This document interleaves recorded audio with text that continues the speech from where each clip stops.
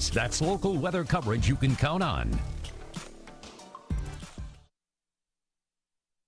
Local coverage you can count on continues with Sierra Tufts. You're watching Wayne 15 First News Weekend. If you didn't know, we've made the decision to not allow guests in the studio for safety precautions, but we still want you to have some science fun with Science Central Executive Director Martin Fisher. He recorded an experiment for us. Let's see what he's up to this week. Today we're going to do an experiment, an easy experiment that you'll even be able to try at home. You probably already have most of the materials around your house. It's something that chemists call chromatography.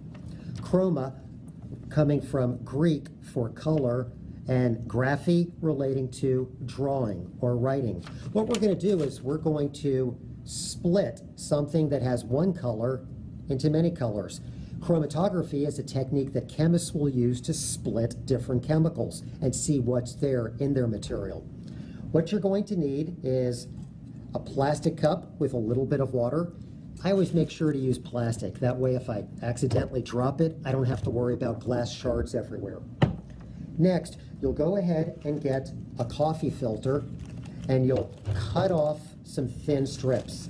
It doesn't matter if it's the round edge or if you have the longer straight pieces from the center. Now here's the important part.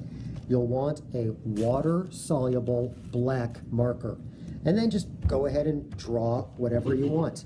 You could draw a couple of spots or a single line, or you could even draw a picture if you would like. I did a smiley face. Then, using a pencil, you're going to either loop your piece of paper and let it hang over the edge of the pencil, or if you want to play it safe, you can even tape it the way I did with this piece. And just use any kind of tape at all, and it'll work.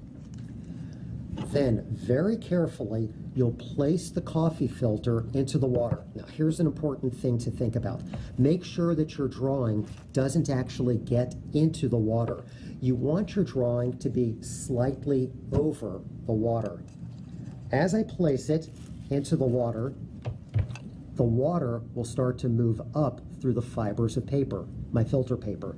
Then the water will eventually reach the black ink, and it's just starting to get there now. But it continues to move up. It continues to move up those paper fibers. And as it moves up, it brings the ink with it. And here's the cool part. We thought that it was just black ink, but it turns out that black ink is actually a mixture of other colors of ink. And using this technique, chromatography, we're able to separate those different colors.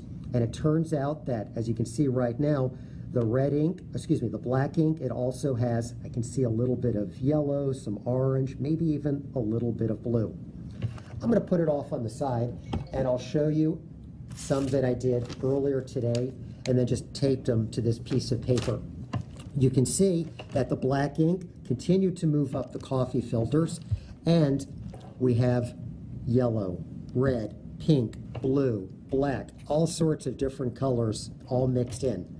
And then just for fun, off on the side, I tried another experiment where I used a little bit of rubbing alcohol. Didn't split into as many colors, but you can still see some.